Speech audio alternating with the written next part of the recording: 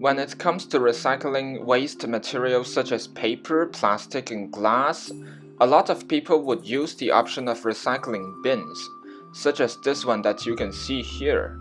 Yeah, and this is what most people were taught to do at school.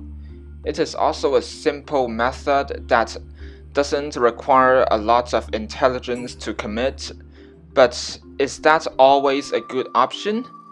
No, recycling bins don't always turn out to be as reliable as people think.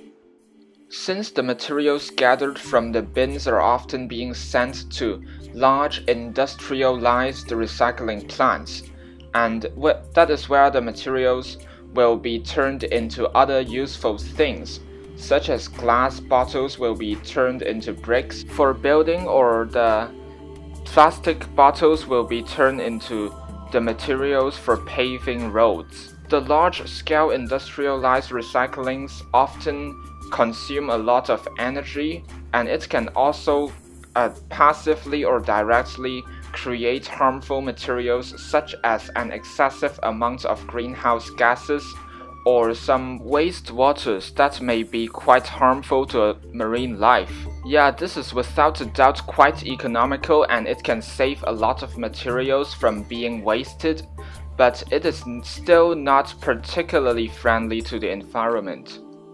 Another reason is that in some cases, the materials gathered from the recycling bins were being abandoned because there are just too much impurities in it. Wow, another common way for recycling is to utilize your own creativity, to convert so-called waste materials into something that you find useful. Now, for example, I've converted an old shrunken t-shirt into a backpack with the help of some white strings. I've also converted some used plastic food and drink containers into pots for planting seedlings, by piercing some holes in the bottom and filling it up with soil. Now, this is actually a lemon seedling that I've planted there not long ago. What about plastic bottle caps or lids? This is a waste material that can be found all over the world now, and it's also turned out to be quite detrimental to marine life, because their use is so overrated and they're also really cheap to produce. So I decided to cut off the rim of one of them and then drill some holes in the center. And can you guess what it can be used for? I decided to use it as a mechanism for providing better drainage and preventing the soil from sliding away from this planting pot. It also turned out to be a cheaper and lighter alternative to using drainage pebbles. What about the use of the plastic bottle itself? Now, it can be cut up into certain shapes and converted into a container for everyday items such as toothbrush and combs.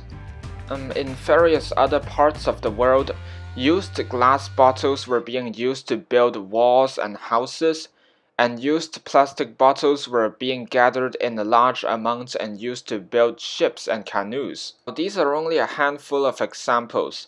There are still many examples out there, and recycling by yourself is always a better option, and industrialized recycling should always be considered as a secondary resort. So once again, creativity is what makes the human species so successful in the first place. And thank you for watching. And if you like our content, please feel free to share this video, and there will also be links to other of our videos down in the description below.